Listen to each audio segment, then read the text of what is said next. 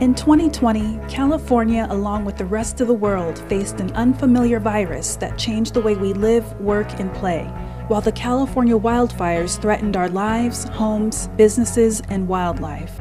The more than 30,000 people who work for the departments and offices of the California Health and Human Services Agency played a key role in strengthening California's ability to safeguard the health and well-being of all Californians. We rose to the challenge of coordinating a robust statewide response to the COVID-19 pandemic.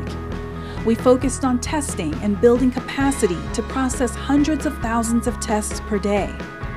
We conducted contact tracing to help slow the spread. And now we're overseeing vaccinations to help end the pandemic.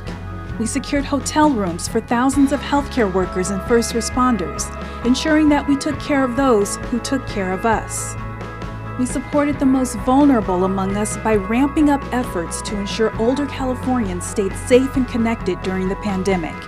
We delivered more than 21 million meals to nearly 40,000 people with help from hundreds of food providers across the state, all while developing a 10-year strategy for creating an age-friendly California where older adults can thrive.